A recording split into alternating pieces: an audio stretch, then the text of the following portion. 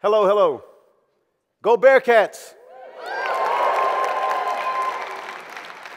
You know, I often wondered what a bearcat was. I didn't know if it was a cat that looked like a bear or a cat that hunted bear or half bear, half cat. Anyway, go Bearcats. Glad to be back in Binghamton. Earlier, Anna touched on something. She looked at the theme, Stray the Course, and she picked out a word, stray. And she had so many different things to say about that word, and I was like, wow, fascinated. I said, I'm going to pick out a word, the. No, I'll pick out course. Let me see, course. That's like, you know, going to a class or something, taking instruction. Could be a course, right? Or a path. A path or a road, a course, something that you follow to get to a goal. Or of course, my favorite, like going to a restaurant and the chef would like to send you his special 5-course. Oh, thank you. That's my favorite course. So I thought that, you know, to wrap this whole thing up, I wouldn't get too analytical and I wouldn't get too cerebral, that I would just have a little conversation with you about that course. Now, when you follow a course, we're all here, I'm sure, because this is a university, we're all here because we have a goal. Now, there are things in place to achieve that goal that have been tried, true, and proven. That's called the course. That's called the way to get to that goal. And we follow those things, and we all know what they are. You know, working hard. Come on now, working hard, craftsmanship, apprenticing, you know, dedication, perseverance. These things, they've been tried, true, and proven for centuries. This is how you get to success. You have a goal, and how do you achieve that goal? By working toward that goal in each rung of the ladder, achieving more, learning more, stepping higher, stepping forward to reach that goal. So we all know that. What we don't know is, like, you look at a person like me, Ruben Santiago-Hudson, took a lot of titles coming out, actor, director, you know, writer. Did I start out at all those things? No. Did I look to achieve all those things? No. Those things presented themselves to me as I went along my course, going for that goal. Now, what you see is and hear about me is my successes. And people think that's what I'm built on, all the things I have achieved. I'm equally built on all the things that I failed at. I'm equally built on all the no's that I received that inspired me to work harder, that inspired me to want to prove more, not to anyone but myself, that I was worthy, that I did measure up, that I did count, that I did matter.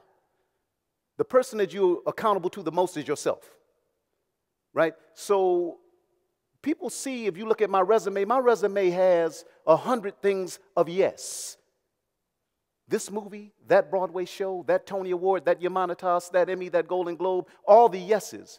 But the 10,000 no's I received that are equally important to me because they are part of the fabric of who I am are not present. What if my resume was just all my failures? You know what I'm saying? Nobody wouldn't be paying any attention to me. People pay attention because of what I got a yes for, not what I got a no for. But remember, all those things that you tried and didn't think you were at the top of your game on help build character, help build substance, are part of the fabric of who you are. That C you got in chemistry 2 years ago is part of who you are. That made you know that if you got another one, Binghamton was kicking you out. So you went and got that B and worked for that A. That's still part of the fabric of who you are. Now, on that course, on that road to success, there's a lot of distractions and there are a lot of attractions. There are a lot of things that you say, no, I better not do that. Yeah, you better do it. It's a lot of things you better do. There's certain things you cannot do, should not do, never attempt. You know, jumping out of airplanes with no parachute, don't do that. You know, walking into a lion's den with a pork chop necklace on, don't do that. There's certain things you do not do, but there are other things that are good for you. At the time, they don't seem that it's something that I should be doing, but they present themselves to you on that course. Do not ignore them. Sometimes you got to go drive truck. Sometimes you got to work at Dairy Queen. Sometimes you got to work at Starbucks for less than Starbucks. But you got to do these things because they make you who you are. And all those things that you did that sometimes you find out I shouldn't have done, you don't do them anymore. But they add to who you are. As you walk along that path, run along that path, trudge or go through that path, all these things on the periphery, they're fine as long as you get back on the track. If you don't get back on the track, you end up veering off to what they call an accident. Stay in your lane. But sometimes you got to pull off. You know, when you're going up 81 trying to get to Syracuse, it says rest stop, take that rest. Take that little rest. Sometimes you're taking 4 or 5 courses trying to beat that graduation. Sometimes you take that rest and take 3 courses and get a job. That don't make you a bad person. What did you learn in that experience that distracted you, that attracted you, that took you off the path? It's what's important. Not that you went off the path, that you got back on the path. And what you brought with you from getting off the path is very important. If you want to be an actor, for instance, in art, I hear actors say all the time, well, I'm not a scientist, I'm not a brain surgeon. You're the doctor, baby, trust me. Because that scientist, that chemist, that lawyer, that brain surgeon, that politician is coming to see you. You're their doctor. You're their doctor. And they go to Broadway and spend $150 a ticket to come see this doctor, just like you spend $150 for that checkup. Because you're their doctor.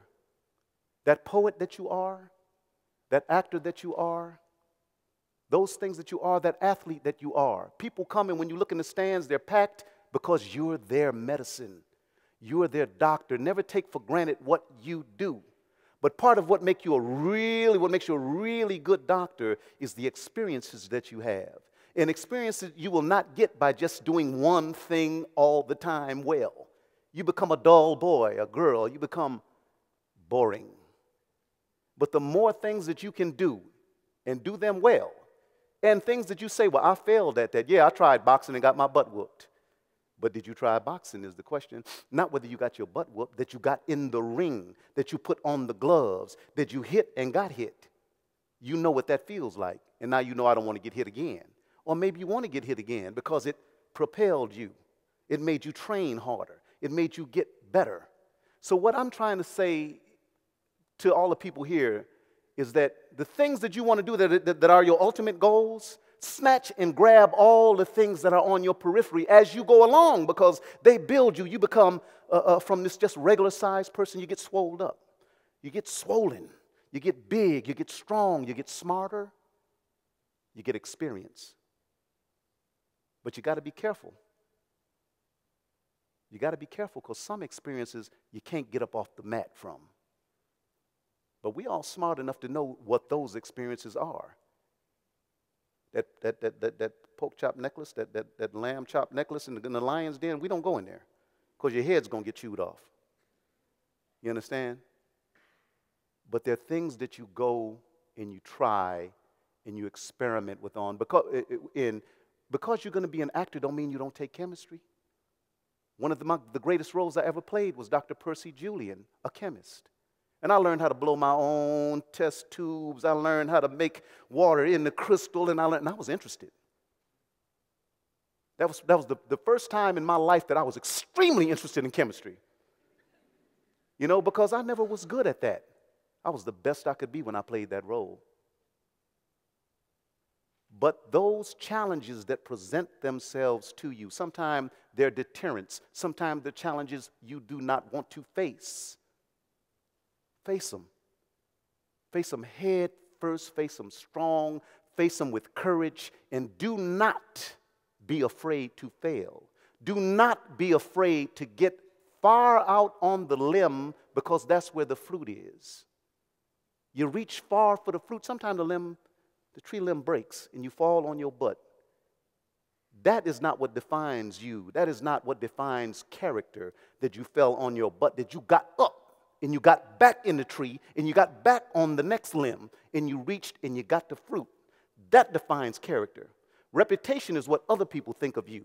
Character is what you are. How do people know what you are? By what you show them, by what you do, by the way you carry yourself. Your integrity must be impeccable at all times.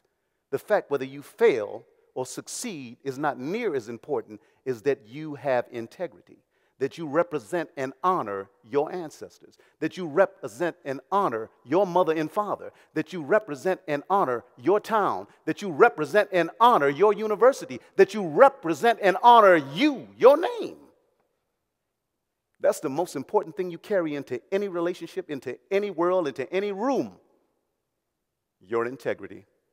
Because it cannot be a price on it, and it cannot be bought or sold. It is earned by the life you live, by the way you present yourself, by your manner, by the respect you have for your fellow man, and the respect you have earned from them.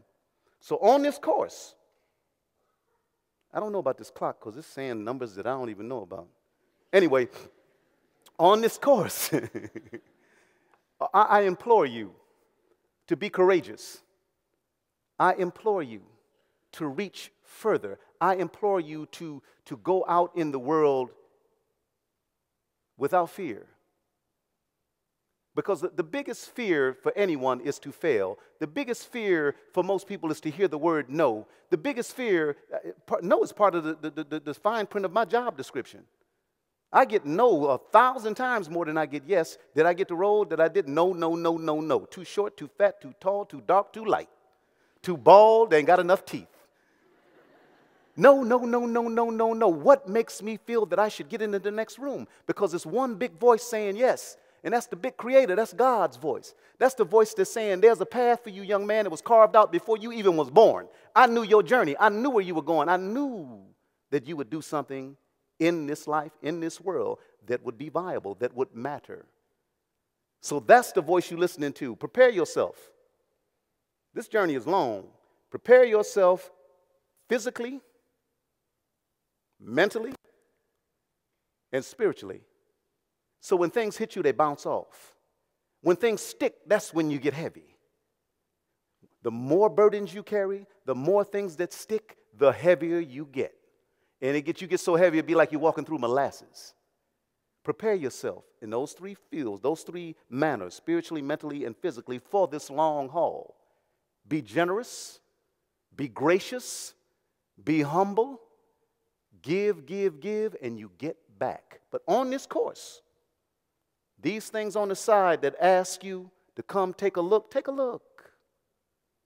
Take a look. Grab hold of them, taste them, feel them, know them, experience them. Because the next room you walk in, you carry that with you, not stuck to you, inside of you, building you, making you what you are. And that's the way I really wanted to wrap this up. I didn't want to get into a big thing. I didn't want to have cards or a slideshow or come out in a Superman outfit or anything like this. I wanted to talk to you as your peer and encourage you to go through this earth, through this world, through this time in your life, gathering all you can gather so you can give all you can give back into the world. But you can't give anything if you don't have anything. So go out like a squirrel and just start gathering. Like squirrels be gathering nuts all the time. Jaw be this big and they still trying to put one in. That's how we have to attack it, you know? And that's a little creature that's running around. We pay him no attention, but he be gathering, right? He's gathering because he's preparing. You guys are here at this university with a lot of things to offer you. Don't just stick into your major. Stray the course. Go on out there and get other things. Actors take bio. Biologists take acting. Musicians take English. Historians take psychology. There's a lot of things here to be offered to you. Be a sponge. Be a squirrel. Absorb, take, grow, and give it out to the world. Thank you guys for having me. Have a great day.